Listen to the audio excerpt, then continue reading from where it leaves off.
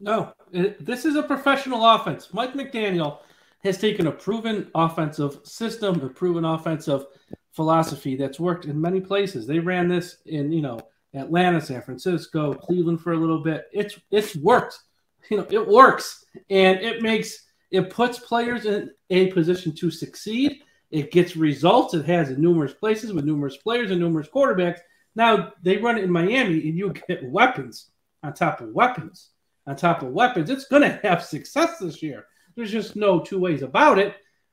Tonight in a preseason game in the first half, we saw the potential. Now we got to see it in a real game. But man, this is what you want in NFL. Think about what we've seen on offense under Joe Philbin, Tony Sparano, Brian Flores.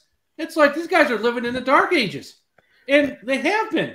And I always found it funny when we did shows like this in the past, and people say, "Man, you're so negative." Well, yeah, because we're not competing in the same sport as these other football organizations. We're stuck in the dark ages. Now we have an offensive system in the year 2022 that works in 2022. That works in this modern era of football. You have to be with the times.